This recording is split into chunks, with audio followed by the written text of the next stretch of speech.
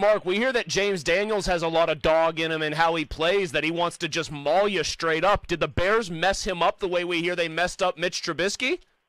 I don't think so. I think the Bears actually made a mistake in not re-signing James Daniels. I was surprised to see that that the price tag on James Daniels for a 24-year-old ascending interior offensive lineman, 3 years and $26.5 million.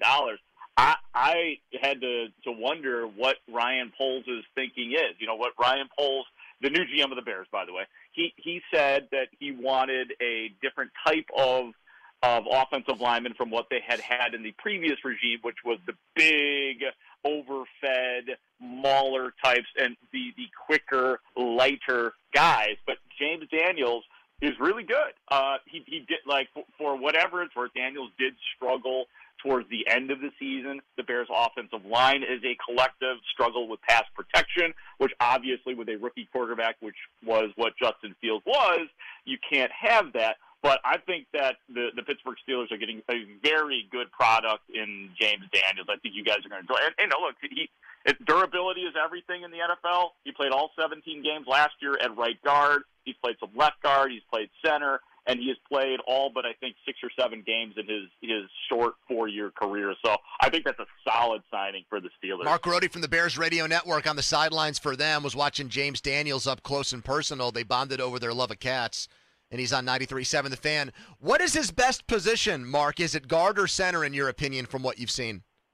I think it's guard. There's always been talk swirling about the possibility of James Daniels going back to center, a position in which he did perform for a while. He played it at Iowa, but I think he showed, and it just happened this past year, where in those games, in the 17 games, he looked extremely comfortable playing at the guard position. I know that he would probably tell you that he's just as comfortable at any spot wherever you want to put me.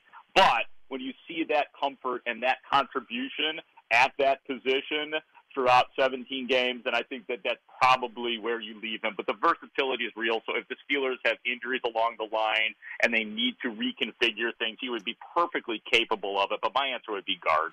Mark, what is something, because we know he's a young player, that's been a theme. Steelers are trying to get a lot younger on both lines, it appears. What is something about his game that you think can still get a lot better as he gets into second contract territory now? Yeah, I think his pass protection could get better. I'm very comfortable with what he's been able to do with run blocking.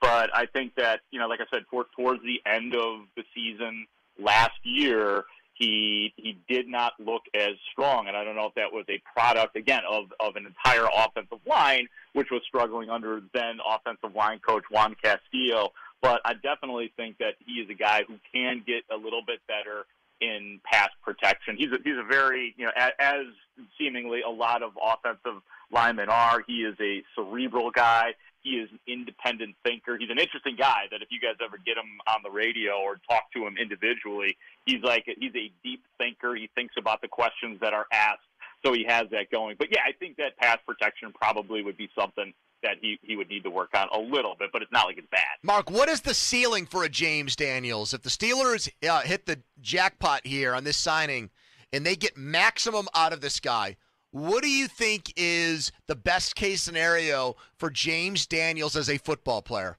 I think he could be a Pro Bowler. I mean, we've talked about that with him in this past year, that, could somebody like James Daniels ascend to being somebody who is voted to the Pro Bowl. I don't know that All-Pro would be in his future, but, like I said, and this is why I thought the Bears should have kept him, because he seems to get a little bit better every year. He's an ascending talent, and I do think it would be realistic that he could be at his maxing out, at his ceiling. I do think he is somebody that could get voted to the Pro Bowl for whatever that's worth. Maybe a little bit away from All-Pro, but the guy he's just a solid offensive lineman who's going to be in the league a long time, barring injuries.